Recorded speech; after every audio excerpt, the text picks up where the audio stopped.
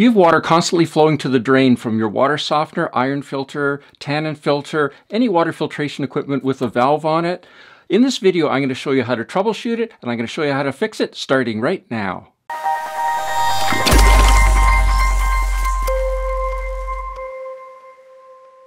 Hi, I'm Gary the Water Guy, and I simplify water filtration to help you conquer crappy water for your family. The simplest way to confirm that the cause of the water flowing or trickling through your plumbing at the moment, that it's your water filtration equipment, is to bypass it. So you just go to the bypass, flip it on to bypass. Once it's bypassed, if the trickling or the flow goes away, that means it's definitely this piece of equipment that's causing the problem. Okay, so with it being in regular service, now you need to check and see, is it in a regeneration cycle? Because if it's in a regeneration cycle, that's 100% normal for it to be doing that. And most electronic water softeners, they display the current time, or they display flow rate or something like that, but they're not counting down. If it's counting down, that means it's in a regeneration cycle. You can fast forward by pushing the regen button to get to the end, and then make sure that the water flowing has stopped. If, however, it is in the service cycle and you hear water flowing, then there's a problem inside the valve. If the water is flowing quickly, you can hear it because, or you can actually feel it, because the drain line that goes through here, you can grab it and you can feel the vibration as the water is flowing through. But if it's just trickling slowly, you may not be able to tell that it's actually coming from here. So the best way to confirm that is, again, bypass it. Once it's bypassed, then what you can do is you can disconnect the drain line. Now, if your drain line flows up, then you're going to have a bucket or something nearby, because there is going to be some water coming down from it. So you just undo this E-clip in this Clack WS1, remove it, and then catch any water that's here. Once you've removed it, again, making sure that the water softener or water filtration equipment is in service, then what you need to do is slowly open up the bypass. Okay, and if you see water flowing out through where the drain line is normally connected, that tells you that there's an internal leak in the water filtration equipment, and that's what needs to be addressed next. So the problem is inside the valve. So either the motor is stuck and it's stuck in one position, or the piston is stuck and it can't move back and forth. If you suspect it's the motor, then what you can do is you can press the regen cycle, or the regen button, to advance it to another cycle. If you hear the motor start up, then it's not the motor that's causing the problem, it's the piston and or the seal pack. If you have an older style mechanical type water softener, like a Fleck 5600, like this one here, then you can check the cycles by so it's in service when you see this little window up here and you see the word service displayed in the window. So you can turn this like this to put it through the cycles. Now if you check it and the water's continuously flowing to drain and it's stuck up here, it won't move past there. You try to turn, it won't move. That means it's seized up inside and you need to replace the seal pack and the piston. Now for a Water Boss or Aquamaster water softener, the next step would be to replace the drive end cap assembly, this unit here. It's the piston. So what's happened is the piston is probably stuck in there somewhere, or there's a problem in the drive. For a Clack water softener, same story, is the seal pack needs to be replaced and the pistons. Now with the Clack WS1 water softener, if it's a water softener, it'll have these two pistons. If it's a backwashable filter, like a sediment filter or something like that, it'll just have this one. But once you open it up, you'll see better. It's just that if you're ordering replacement parts, you need to order them ahead of time to make sure you're all set. So again, if it's a water softener, you've got two pistons. If it's a backwashable sediment filter or backwashable carbon filter, you just have the one. All right, so to replace the seal pack and the pistons in the Clack WS1, we'll remove the faceplate. And so normally this would be in service. If it's not, you would put it in bypass like it is here now. Once you've done that, you need to release the pressure inside, so you can start a regeneration cycle by holding down the regen button for 5 seconds. That'll start a cycle. You can hear the motor start up, that's the cycle. And once it starts counting down, you know that it started the cycle.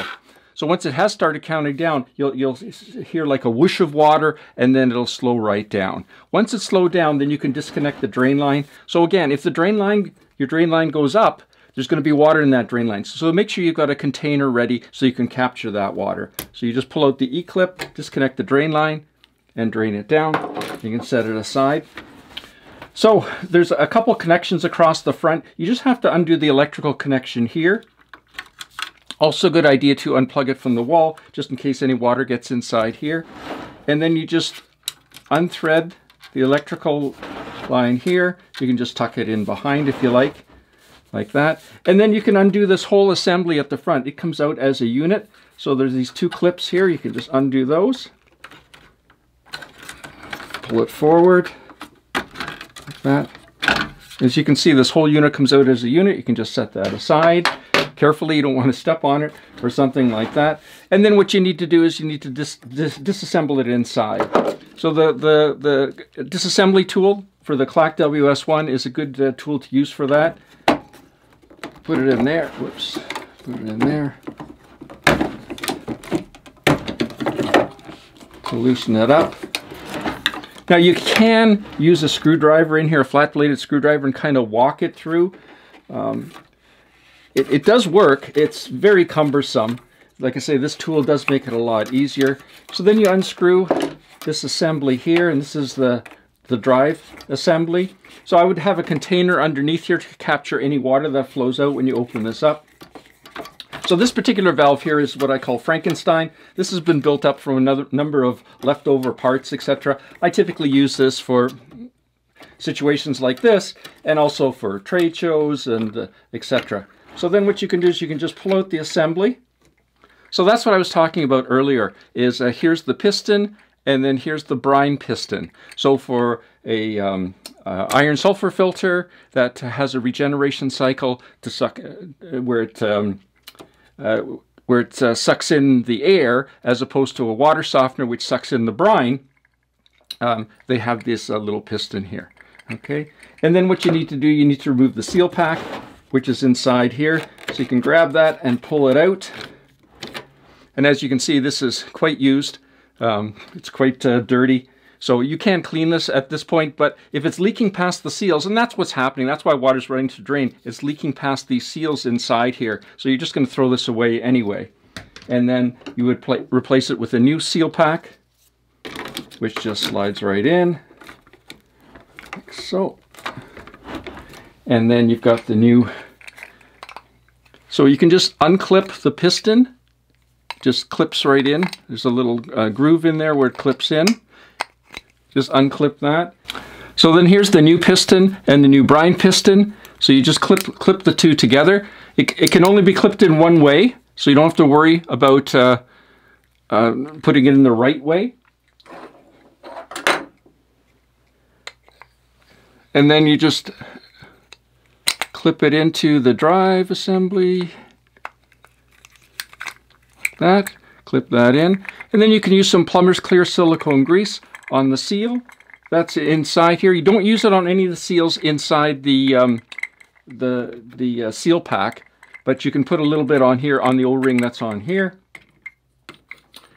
Thread that in.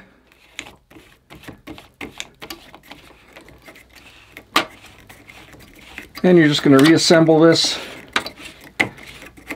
Now it needs to be tight, but you don't have to reef it on there really hard. But so again, you can use the assembly tool to tighten it up.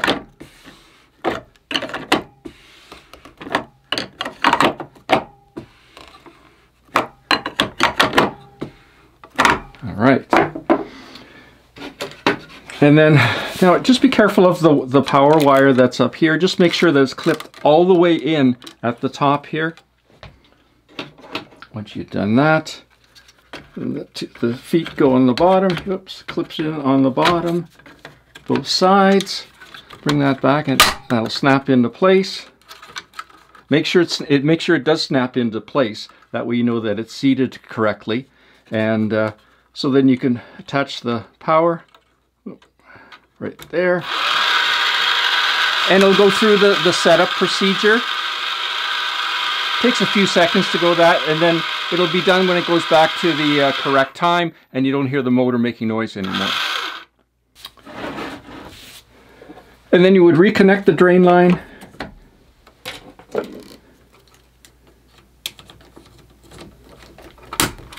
Make sure it's tight. Put it back into service. The trickling and the water flowing to the drain will be gone, and you're done. For some more great troubleshooting videos on your water filtration equipment, click up here and I'll see you there.